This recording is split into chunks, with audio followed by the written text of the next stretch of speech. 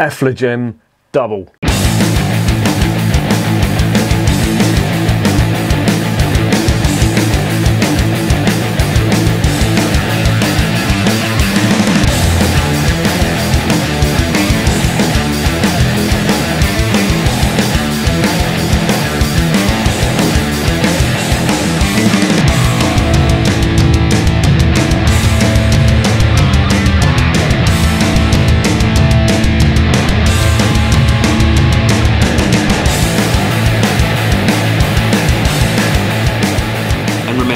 Life is too short to be drinking shitty beer.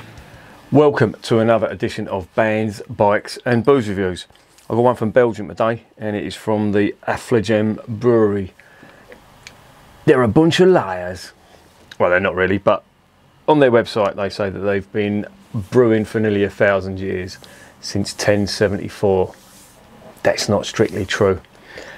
They are a brewery that is based in Flanders, in the Flemish Brabant, as it's known. That is a region in Flanders, and they base their name on the Affligem Abbey, which was based nearby.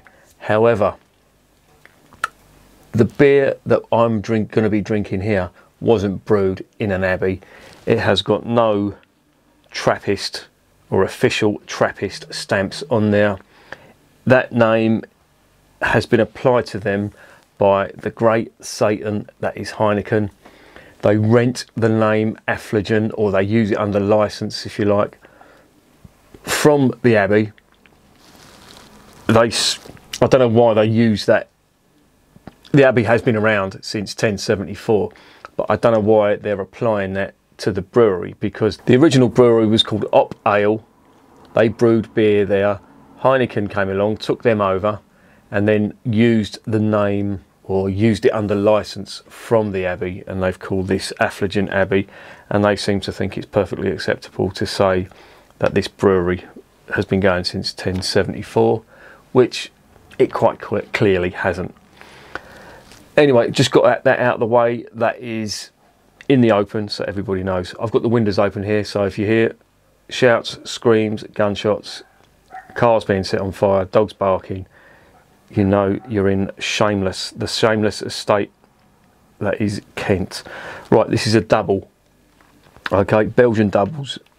If you're not familiar with that style, they're very thick on the caramel malt. They use a lot of sugar in their ingredients. They have a quite strong, noticeable flavour that usually has a seam of spirit alcohol running through them. The ABV is reasonably high.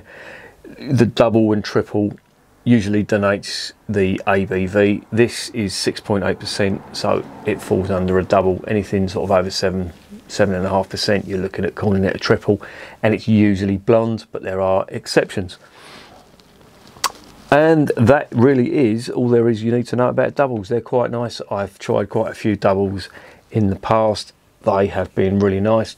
Vesmal do an absolutely amazing double, one of the best. Orval do one, and one of the best renowned doubles is the Westvleteren double, which is absolutely amazing stuff, which I should get hold of and review one day. But what I was hoping to do was actually get over there on the bike, get to the Abbey, get the beer from the Abbey, film it all and bring it back. But of course COVID's just put paid to anything I was going to do this year, so there you go. Anyway, let's get this beer checked out.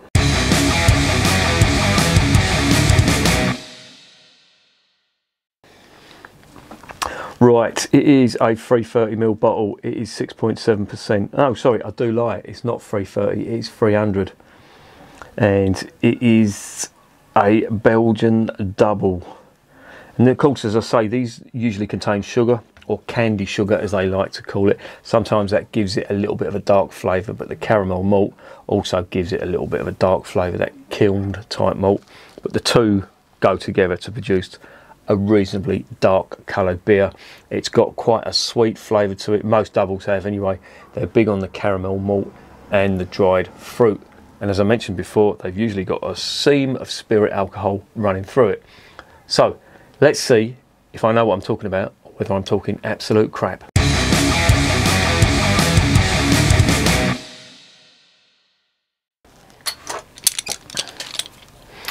Right, the cap is off, and that is what the cap looks like. That is the logo for the Affligem Brewery. I will get it into a chalice. A chalice is what they suggest. They have their own chalices, but the principle of a chalice is similar. It's just got a wide open mouth on it. That is very lively indeed.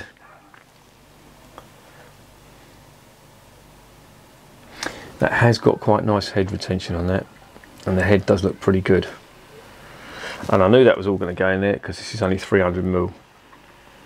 It's 6.8%, so I imagine they're doing that to stop people like me and my ilk from necking it. But to be fair, these doubles are really rich, and I think anything more than 330ml, you're really pushing it.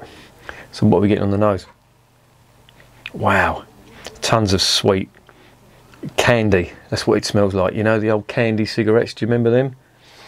That's what it smells like. I've got a feeling this is going to be a really sweet one, but there is a ton of banana in there as well. No, I tell a lie, that is not what I'm getting. Do you remember the sweet bananas, the sweet yellow bananas that you could get when you was a kid? That's what this smells like. Really nice. But again, there is a touch of dried fruit on there, dried dark fruit like raisins and dates and stuff like that. But you've also got some spirit alcohol on there too. It smells really nice. Oh, there's apple. I'm getting apple from that now as well. Like a cooking apple. That's quite pronounced actually. Or pears. No, it's pears, not apples. That is pears. It's very nice. It does smell good. And I've mentioned before in these videos that I'm doing lately, this room is so hot, this head is going to dissipate very quickly. So I'm just going to get this down the hatch.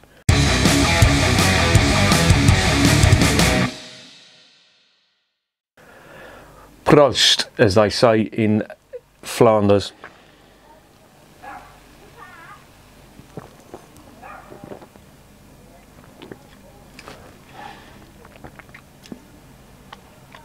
That's quite nice.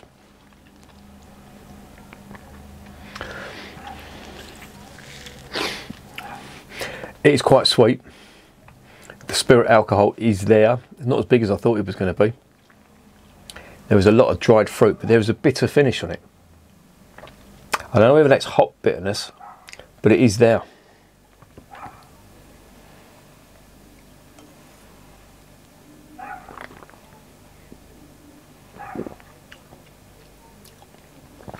There is just the right amount of carbonation. That isn't too obtrusive, and it just lets you know that the beer is in the mouth. The aftertaste is quite sweet.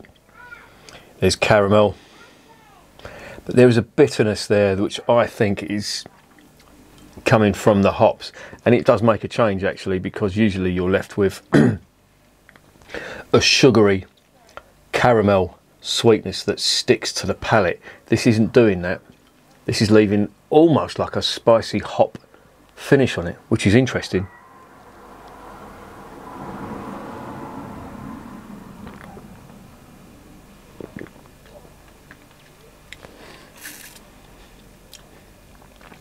Big caramel, big fruit, like sweet dates, black cherry, and the merest hint of toffee on the finish on that as well. But altogether, that is really good. I am quite liking this.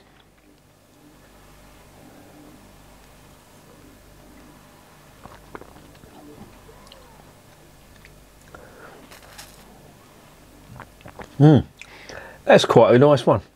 Now, I really had reservations about this. The alarm bells were ringing.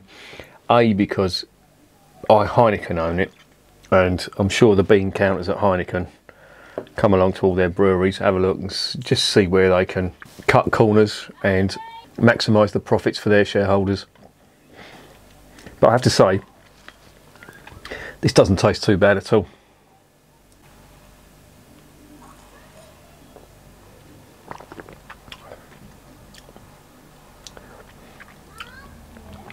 That's really nice, and it is different. It doesn't leave that big sticky caramel malt, which, don't get me wrong, I do like.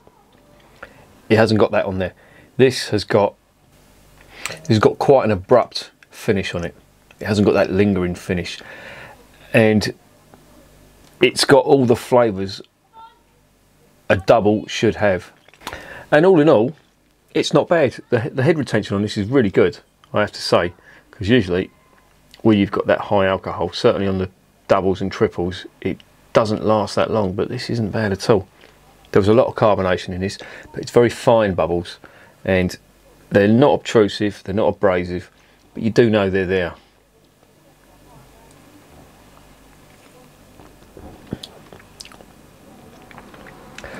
It's very nice indeed, and different too.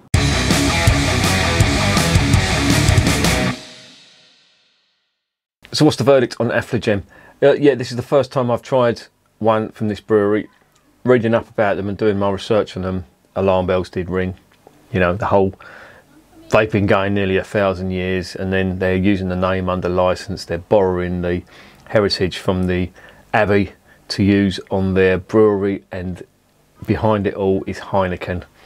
So that did ring alarm bells, but as I always say, and I will stick with this mantra, good beer is good beer. I don't care who brews it, what they say about it. It's the proof is in the tasting, and I have to say this is not a bad one. It is slightly different from all the other doubles I've tried. It has got a slightly bitter finish, which I normally wouldn't associate with a double. I would expect more sticky caramel, sugary type fruity goodness. Not really getting that. This is more, from my palate, I'm getting some slight spicy hot bitterness.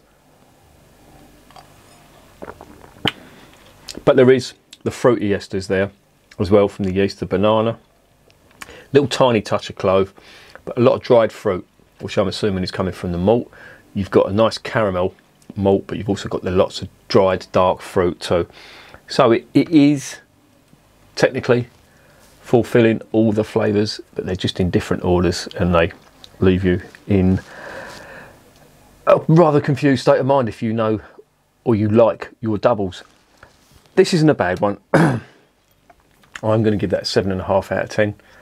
I recommend it if you want to try just a little bit of a different double, and it's quite cheap actually. I got this from Beers of Europe. They're on, I don't know whether they're on offer, but they were quite cheap. I think it was just over £2 a bottle, and yeah, they're nice. And if you like your Belgian doubles, I think you should try that one, because if you try Vesmal and you think you know doubles, try that one, and it may throw you off kilter.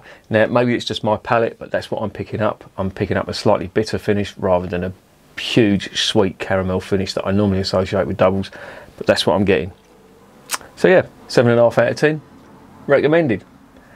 And remember, beer is working class champagne.